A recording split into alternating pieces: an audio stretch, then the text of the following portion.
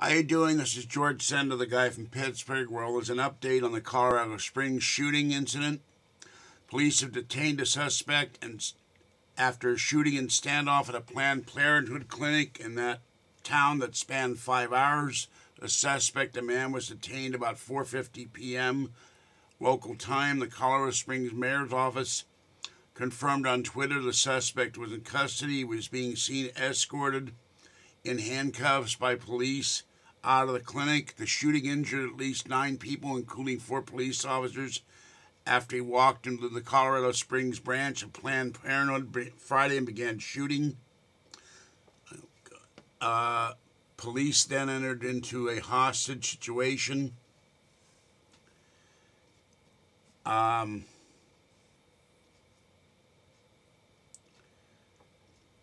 a standoff with the shooter. They used an armed vehicle to evacuate those trapped inside the building. Officers are still working through the process, said Coloraod Springs Police Lieutenant Catherine Buckley at a 4 o'clock news conference.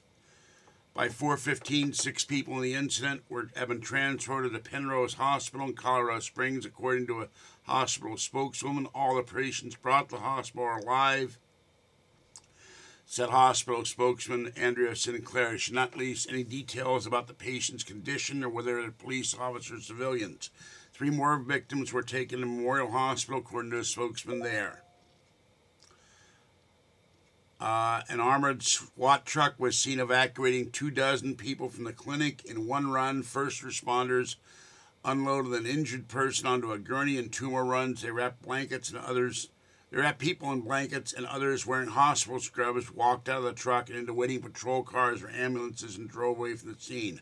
A line of 12 ambulances waited there. At 2:15, the police reported first on Twitter that officers were encountering gunfire from a suspect inside the Planned Parenthood building, and they sporadically exchanged shots with the gunman after that. He made no demands or any statements to officers. Initial reports said his weapon was a long gun, such as a rifle. He also carried items in the clinic. Authorities don't know what they were yet. There was a propane tank at the clinic, but they don't know if he brought that to the clinic as well. And man says his sister was inside the Planned Parenthood clinic and he was worried about her.